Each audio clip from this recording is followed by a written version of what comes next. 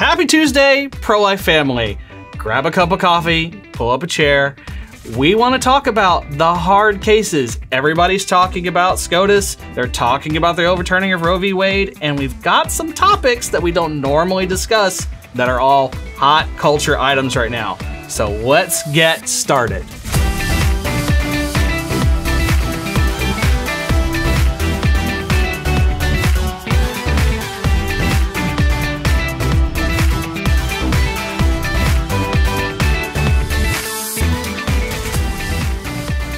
Happy Tuesday, pro-life family. So, awesome cast of characters as always. Pro-life cast, Kim Schwartz, Media Communications Director. Veronica Arnold-Smither, Education Director. Emily Cook, our General Counsel. Brent Klingerman, IT Director. So, we wanted to talk about, this seems to be hot news these days. Everybody's saying, you know, what happens after Roe's overturned, but how are we going to deal with the hard cases? Women are going to die, etc. And so we're all kind of getting these in Facebook DMs and conversations, friends and family. Angry neighbors. Angry neighbors. So we wanted to have the conversation. How can we help you deal with all of these hard questions, the hard questions that we are so often brought up in the argument in favor of abortion? Well, let's start first with what is the reality of elective abortion in the United States right now? What is the percentage of elective abortion in the United States that are for reasons of rape, life of the mother, or incest? Anyone know? Or disabilities even, yeah. Yeah, so all of the hard cases combined are about 7% of all abortions. And that doesn't minimize those experiences of the parents or the value of the lives of the child. But it's really important to get an awareness of the disposition of somebody who's making that argument. I guarantee you, every single person listening to this podcast, if you've ever had a conversation about abortion, someone has asked you, well, what about rape? What about if the child has a disability? Or what about if the mother's life is in danger? Yeah. I guarantee you've had that question. And so it's important to ask and understand the disposition of the person who's having this conversation with you. If we banned all abortions, except for in those cases, would you support that? And most of the time they're going to say no, which indicates that it's not that they actually care about those hard cases. It's that they're using the exception to justify the rule. They're using the 7% to justify the 93%. And that's a logical fallacy. They should not do that. But also it minimizes, from their perspective, the value of those lives. Again, abortion in those cases of rape and whenever the child has a disability, like those are still wrong. And those lives are valuable. Yeah, but you can't use those smaller percentages as a scapegoat to legalize all abortion. In fact, I've heard women who have chosen life after conceiving due to rape say, don't you dare use me as your scapegoat to legalize abortion, because they are not pro-abortion. Now, like you said, we can't minimize those cases. We can't just say, oh, it's a small percentage. It's just a small number. We have to actually address their real concerns. Like, well, how do you save a mother whose life is in danger? How do you address the issue of rape and trauma? What about a child who's actually living with a disability because the parents couldn't seek an abortion and now they're not sure what to do and they're angry about it? We have to actually address all those social concerns too. Well, and we will. We'll help you. Yeah, so we want to talk through those, and we want to talk through them because once you've talked about that 6, 7, 8%, wherever it falls in, the only argument left is, well, because I want to. Yeah. Right. Because of convenience. Abortion for convenience. Right. So let's talk about those, and let's talk about them not in, I hate to say it, but not in a biblical context, because typically the people you're having this conversation, almost argument with, they're not coming at it from a biblical background. Right. Yeah, we're going to talk strictly. So they didn't land here here from their faith. Right. I mean, I disagree with that. There are those. I mean, I have There are those. Well, most of the people I'm talking to that I ask that question consider themselves conservative Christians. Yikes. Yeah. Oof, I think hurts. it helps to know your audience and you know, basically, like, my point of view is, as long as you believe that killing people is wrong, you know, we can have that common ground and then have this conversation. So however it is that you got to your conclusion that killing people is wrong, great, we can have this discussion, whether that came from your faith or if you're a secular person, you don't believe in the Bible, but you still believe, you know, killing people is wrong. That would not create a very functional society. We can have this discussion. Yeah. It's cool. So I had a conversation this recently about, you know, right after the Supreme Court opinion came out, with a family member who thinks that abortion is wrong and you know, has been around me for a very long time. And they asked if right to life would be against an 8-year-old who was pregnant, and about rape and incest. And so they're going for the heartstrings cases. Correct. Yeah. Correct. I mean, it's a real concern. We do need to address things like that. Absolutely. But we can't use those as a scapegoat. What did you say? Abortion does not solve that problem. Sure. What exactly what I said was that a child growing is no different than a child growing in my womb. How you are, the answer, the result of abortion in that case is killing that child is no different than me going and killing my child. Just when you put, I said, you can't, if you don't believe that that child is his or her own human being and that life is created by God in every other case, you don't really believe abortion is wrong because it's the killing of a person. You can't make that distinction between the situation, how someone is conceived does not somehow put a different type of qualification on their life. They're still a human person, just as if that baby was inside of me. Mm-hmm. The circumstances don't negate that value, negate the humanity of the unborn child. And if you believe it does, then your belief against some abortion is for some other reason other than it's an unborn child. Yeah.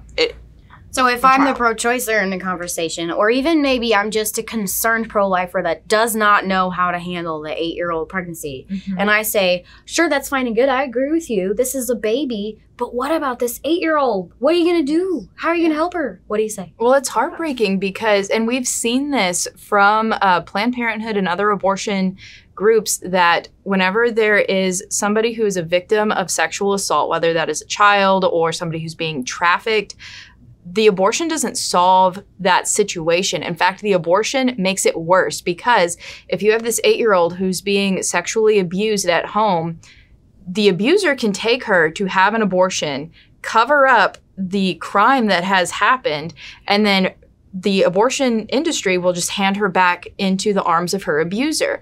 So this doesn't solve the problem that she's in. It turns her right back into that circumstance that she's in. And so it's just compounding her as a victim. It creates another victim in the child who's being aborted, and that doesn't solve the problem. Like, abortion does not solve these social issues. It covers up these problems. And it reminds me of the movie Precious. I highly recommend it. It's about this young woman. I'm pretty sure it's based on a true story too. She was being sexually assaulted by her stepfather or like mother's boyfriend for years, over and over again, multiple pregnancies before she even graduated from high school. And finally a school counselor got involved. I don't know why they didn't get involved way sooner, and addressed the incest. But when asked, this young woman named Precious talked about how she would never have wanted to abort her children. She understood that they were also precious. And people kept offering her abortion and kept saying, you know, you're too young for a baby, you already have one, or all of these things. And she was like, don't you dare. You know, yeah, I don't want to be raped, but don't you dare. This is my baby. Yeah. And she understood. She had this really primal understanding of what it means to be human, and she was a victim, and she did not want to victimize her child. And so the 8-year-old, I mean, there are real cases that have happened recently in the past couple of years of very young women, it's hard to even say women, young girls who have reached puberty way earlier than the average girl, who have gotten pregnant by incest or rape, just like this girl Precious, and they I don't want them to have to live with this trauma of abortion on top of the trauma that they've already been enduring. And so what the best thing for them is to immediately remove them from this abusive situation, get them really good counseling and therapy because God knows they need it. And then say, okay, you're pregnant. We're going to help you with your pregnancy. We're going to give you really good health care. Talk about adoption. Talk about grandma can raise both of you. I mean, there are really good cases of a good turnout like that. But Veronica, therapy is expensive. And where are you going to find those resources? Pregnancy centers, like all over, we have these resources that can actually help the woman or the girl, whoever the victim of sexual assault is in that instance. We have these resources that can actually help her heal from that. Abortion is not one of them. Abortion does not help you heal from that trauma. And there's actually studies. There's studies that say this much. We've published about this, I believe, on our website. And it says, these studies say that for women who are victims of rape and they become pregnant from that, most of the women who chose to abort would have worse healing outcomes in the long term than women who chose life. And I think it's like what you said, Veronica, the trauma of the assault on top of the trauma of abortion, that doesn't help. And then the other side of it is that society, it's another avenue of victim shaming. So society will say, well, if you have an abortion, the pain will go away. If you have an abortion, you're just going to forget. That is so insulting. I cannot believe it. Like, it does not make that hurt go away. There's no way abortion can make that. You have to address the trauma of the rape and not just say, oh, you'll move on faster if you have an abortion. It's like, God. And then in this same study on the reasons of like why women considered abortion after sexual assault, they said, well, it's because of what society would think of me. And they said that people will say, well, if you're pregnant after rape, you must have really wanted it. And that's terrible. God. Yes, these are coming from the mouths of human beings who claim to have the best interest of women and sexual assault survivors at heart. And the exact opposite is true when it comes to their actions. All that they have to be believed stuff just went away, huh? Yeah, yeah. So if you want more on this specific topic or want to read stories of amazing survivors, there's an awesome website called SaveThe1%.com, or maybe it's SaveThe1.com. I think it's Save the One. SaveThe1.com, and it is. We'll find a link and we'll put it in the description for you. Of people who have either been sexually assaulted and chosen life, or the children who were raised by these super brave moms who said, you're my baby. Because so many times society says like, oh, you don't want to raise this rapist baby. And they're like, it's my baby. Right. The rapist is in jail or he's out of the picture. This is my baby. So go read these amazing stories. Yeah. So let's wrap up this point right here of what to say whenever somebody says, well, what about rape? So the first thing to understand and to say is address the heartbreak and the trauma that the woman has endured, because that is really the heart of the problem there. And then go forward and say that abortion doesn't solve that problem. We've talked about how, the studies say that in the long term, women who choose life have actually better healing outcomes, and that abortion covers up. Abortion, whenever there's a minor who's being abused maybe, or somebody who's being human trafficked, that the abortion covers up and sends the victim right into the hands of the abuser again. Any other? Also, a lot of studies show that women who choose abortion in general, whether due to conceiving in rape or not, have like a 50% plus increase in risk of depression and suicide and drug abuse and alcohol abuse. And so imagine having dealt with one trauma and now you add another trauma of abortion. The risk of these abuses is just terribly high. So if you really care about a woman who has endured this trauma, then what you would want to do immediately is give her the good health care that reduces these risks. And abortion would do the opposite. It would increase them. And especially if you're talking to someone who believes that other abortion is wrong, challenge them on their premise of why do they believe that, because it doesn't make any logical sense then if you believe that if you believe abortion in any other circumstance is wrong. Well, there's nothing different about the baby growing who was conceived in rape as it was the baby who was conceived in a one-night stand in college. Right. And what I would say to that is I can tell you're a really compassionate person and you care about these extremely awful, unusual cases, these 1%, like off the wall, crazy cases. You're obviously clearly compassionate. What we need to do is direct that compassion to help someone instead of use an abortion. So you're on the right track. Your compassion is in the right place. Right. Now let's put it to use. And no child should pay the death penalty for somebody else's stupid crime. Right. So, all right, what about next life of the hard topics. There's more.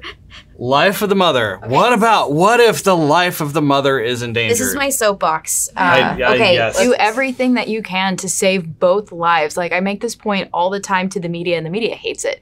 They hate lots of things. Wonder why. The pro-life question should not be either the mother or the child. It should always be both, and we should always try to do everything we can, whether it's the woman is in a hard social situation, she doesn't have a job and she's in college and she's going to get kicked out, or maybe, you know, her life is in danger from this pregnancy and we have to do everything we can to save both the mother and the child. And sometimes that's not possible, and sometimes the child will die from these natural causes, but we should not be introducing the cause of death to that child ourselves. Yeah. You can deliver early, which sometimes that happens anyway. Some children are born prematurely against, you know, our plans, and they make it. And sometimes they don't, and that is tragic. But the reality is we didn't try to kill them. Right. We didn't try to kill them. And I want to make a point, too, because I think this is something that's really lost in our culture, because our culture is swimming in the shallow end of the philosophy pool over here. Like, you ain't kidding, sister. We are not really good at this philosophy thing lately in our culture. There is a moral difference between actively killing someone or their condition is what kills them. So, for example, if there is a starving child in Africa, and I haven't heard this one in a while. Oh, this one, I actually heard it at my fellowship training. So, yeah. So, if there is a starving child in Africa and I do not send them any food, like I've not participated in saving this child's life and the child dies, that is a tragedy, and, you know, that's happened. You didn't cause it. Right, I didn't cause it. There would be a different moral action if I sent poisoned food to this child in Africa and the child died because of my action.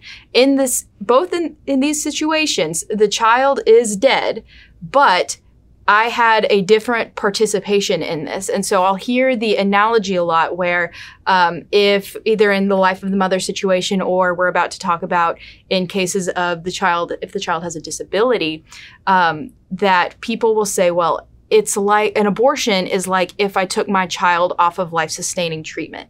That is not true. Like, they're saying that because the child is in my womb and taking, like, I am the child's life support, and then by taking the child out of my womb, you know, I have basically removed my child. It's not a good analogy.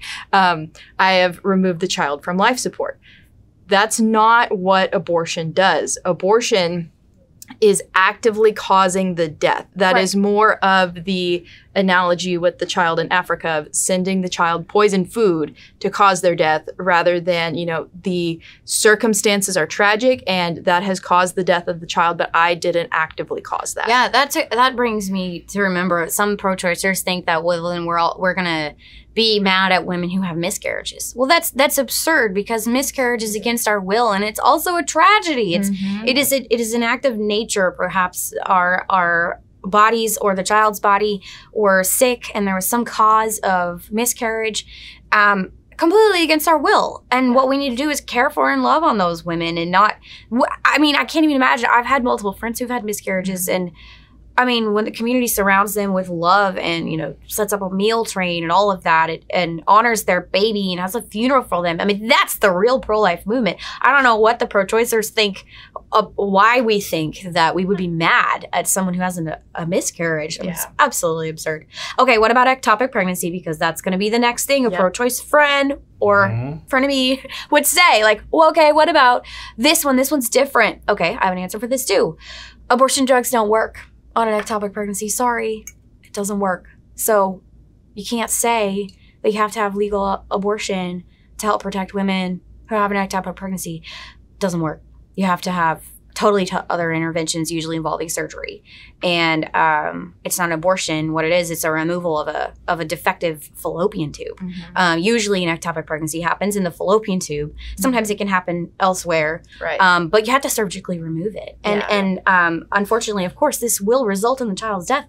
But you're not directly poisoning or directly knifing up a child like they do in an abortion. That pregnancy wasn't gonna make it. It wasn't viable, and it's extremely dangerous. So I want to address some pro-choice people. What they understand is that it's extremely dangerous, and you're right. You're totally right. It's an extremely dangerous situation.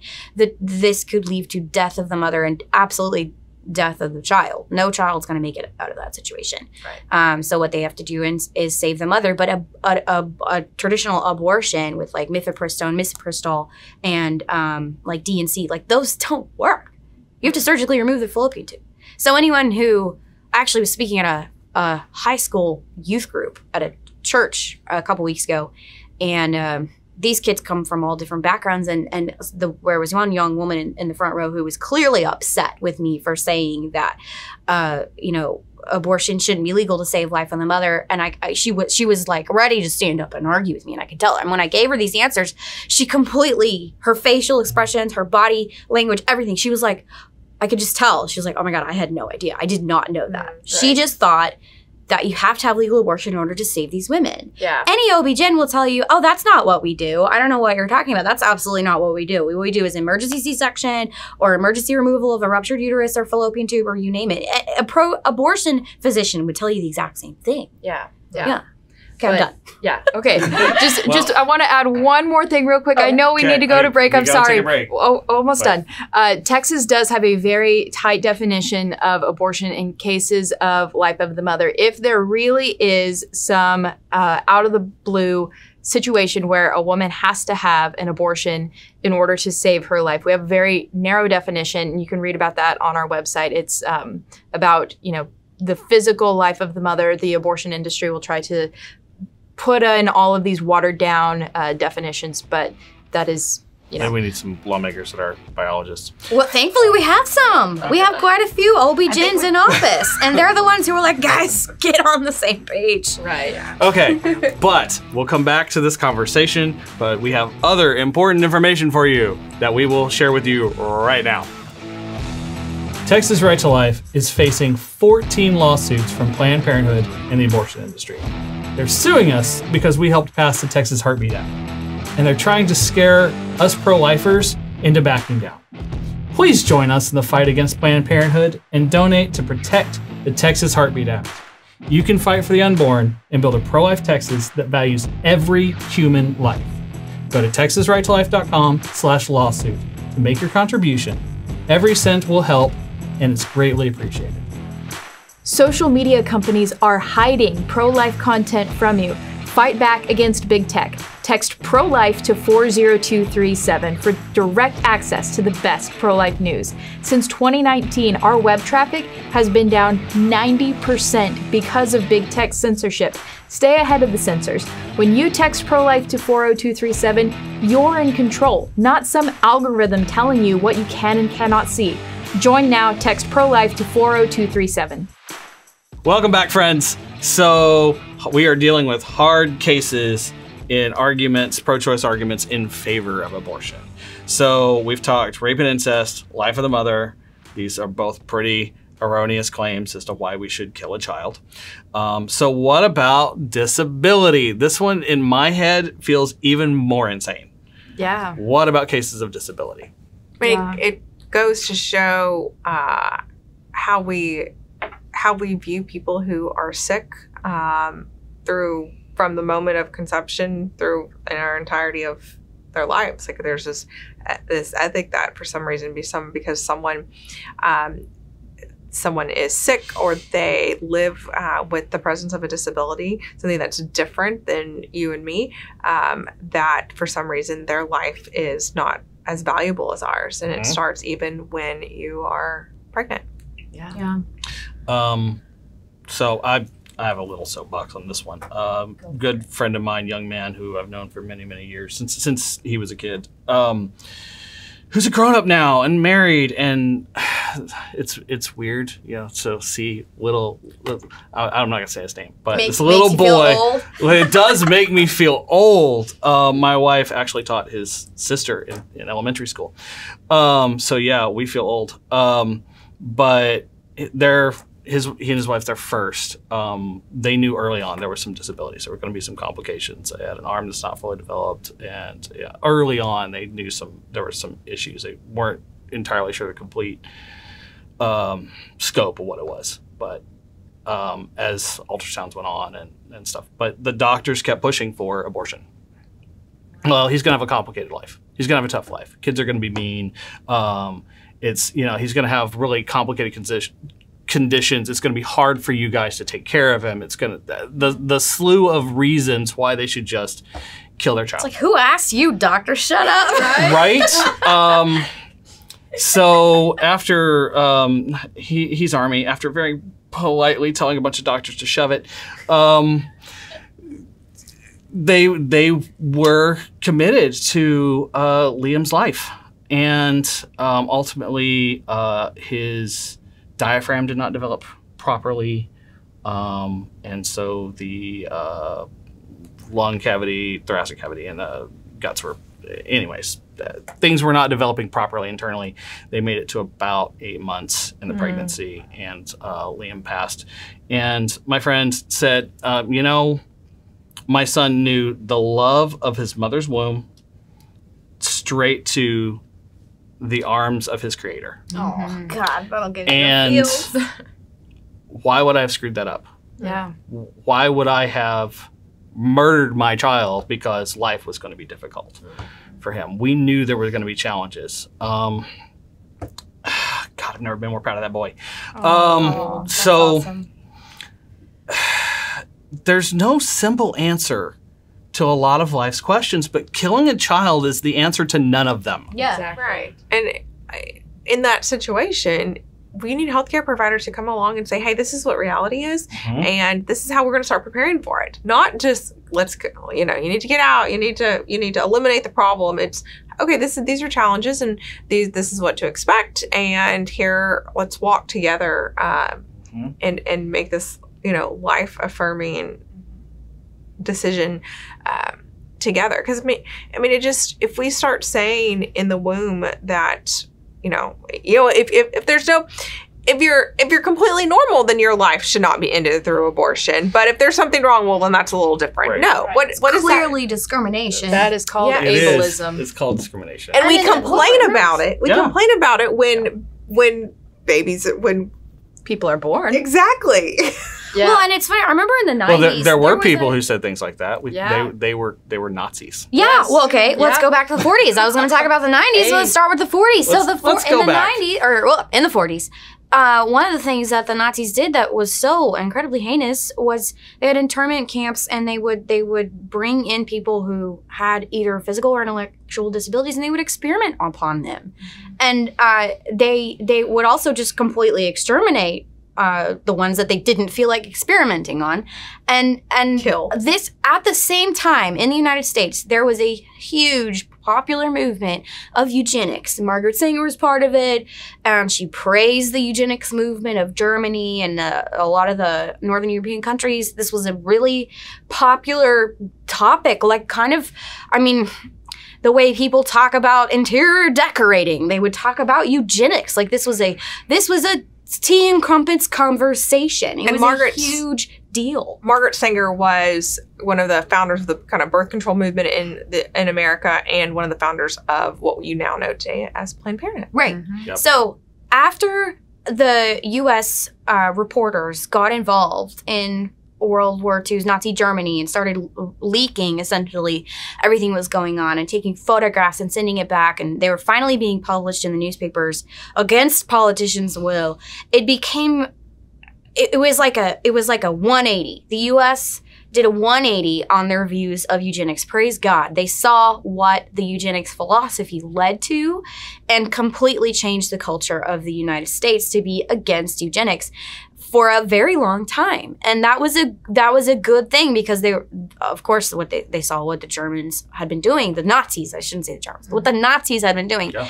Now, unfortunately, eugenics is back on the rise again. Mm-hmm. And it's in the form of euthanasia of elderly sick people and abortion of young sick people. Mm-hmm. And it's crazy because I remember as a kid in the 90s, there was a huge movement to make building facilities and classrooms and all of this more friendly to people with disabilities. I remember, walking around churches and they were being remodeled to include ramps, or they were creating these new policies and technologies in schools to help people with blindness or deafness. My brother is deaf, by the way. So, I mean, this was all around me. Mm-hmm. And I remember thinking, what a cool thing to witness. I mean, parks were including slides that had lifts. And do y'all remember that? I mean, in the 90s, this was a really big movement. I think that's when the ADA was. Yeah. Yeah, they were huge. And I'm like, that was a great mark in the book of the United States.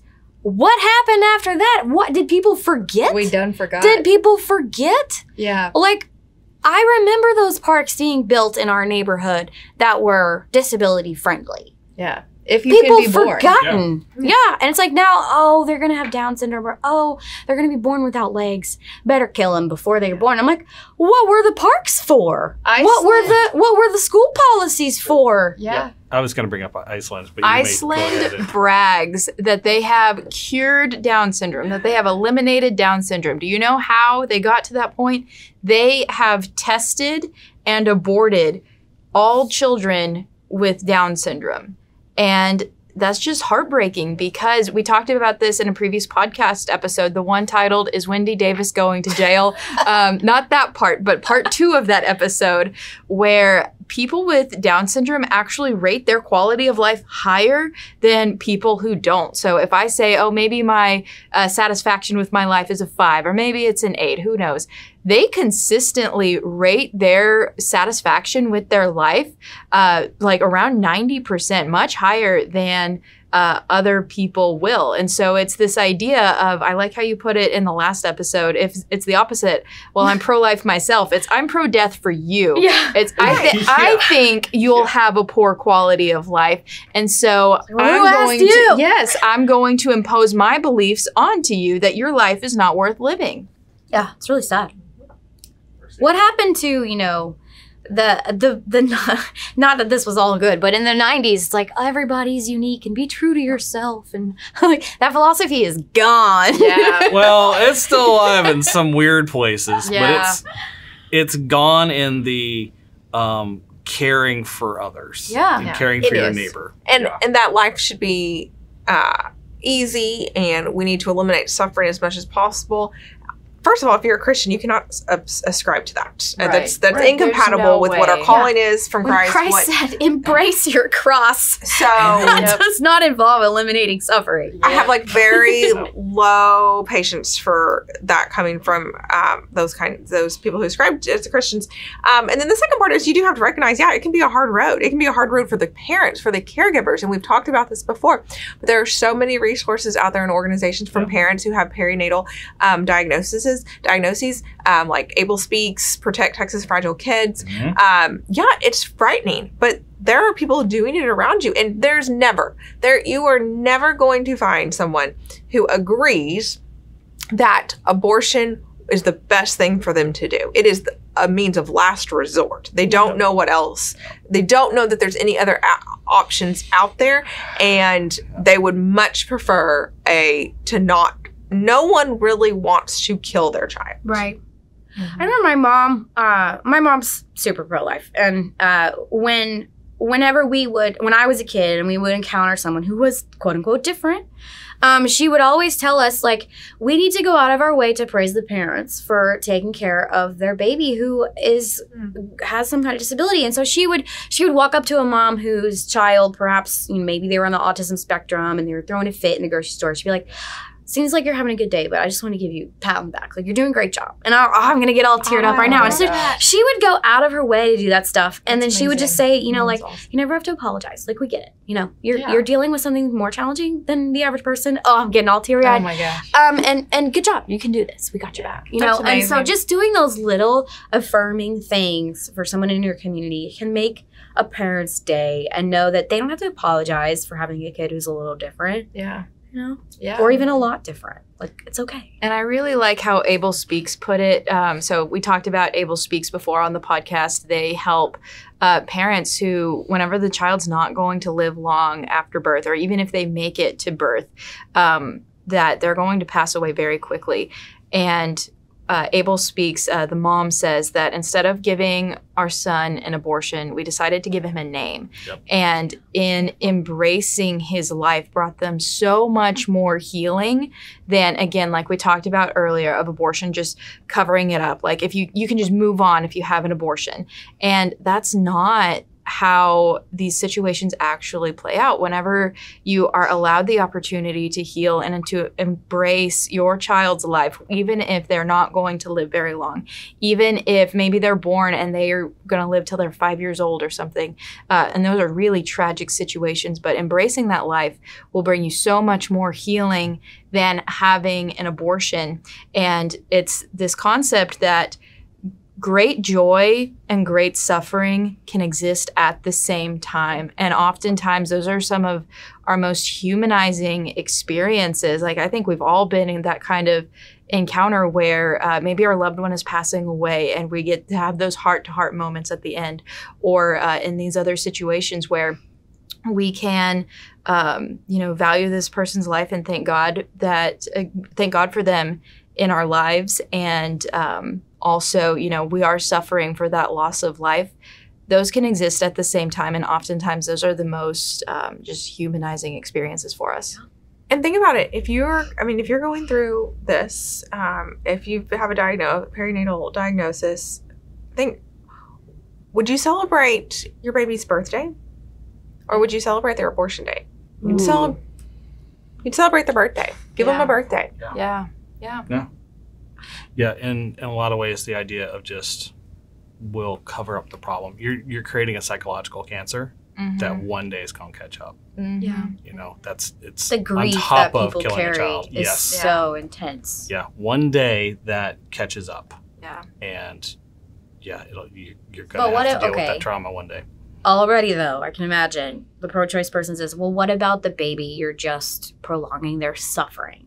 It's like, shouldn't be just that your personal healing or inability to carry the burden of grief for abortion. Like, you need to do this for the baby's sake. Abortion doesn't make the child suffer less. In an abortion, the child is ripped limb from limb. Nice. It doesn't solve that problem. With all of these hard cases, abortion solves none of them. It compounds the issue of rape, sex trafficking, incest. It compounds the issues, maybe the physical health issues and psychological issues of a mother who is in a difficult pregnancy and the pregnancy is endangering her life. And it compounds the issues of if the child has a disability. This abortion doesn't solve any of them, neither for the child nor the parents. That death is the kind that would be considered the most heinous of war crimes or the most extreme of human rights violations in any other context. Mm-hmm. Right. But yet, it's in because secret, it's in a womb, it's clump hidden. of cells, it's okay. And as you like to say, we're all clumps of cells. We are. When do you stop being a clump of cells? Never. I mean, the tree growing in my backyard technically is a clump of cells. Right. So we're all clumps of cells. It's the worst definition of a human ever. Right. Wow. Or any organism. Really, yes. We'll need to talk more some other episode, hopefully next week, on the science of when life begins and personhood and how to have those conversations. But this episode was focused on the hard cases because I know everybody's getting those right now. And it is hard to talk about these very difficult experiences of that we see in society, but we have to talk about them. If we shy away from them, we're not doing any service to the parents in that situation nor to the children. Don't be afraid, because you are not, the person talking to you is going to try to pull at your heartstrings, and you're going to have uncomfortable answers, uncomfortable questions, because what they're advocating for is wrong. There is not an answer that is going to be both right and make them feel good. You've got to challenge their assumptions, the premises, and, you know, be very, this is just the truth. And there are facts, and those facts may not be real, all fuzzy warm, but they're there. Yeah, it's true. You don't have to apologize for teaching somebody truth. It's just, it's just true. You just got to be courageous enough to do it. They're inconvenient, but they're true. It'd be like that. But ching. Okay, guys. Well, I think this is really all the time we have for today.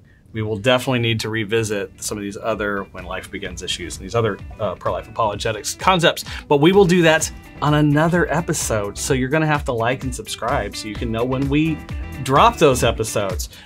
Until then, guys, thank you for joining us. Thank you for sharing our table and sharing some coffee, and we will see you next week.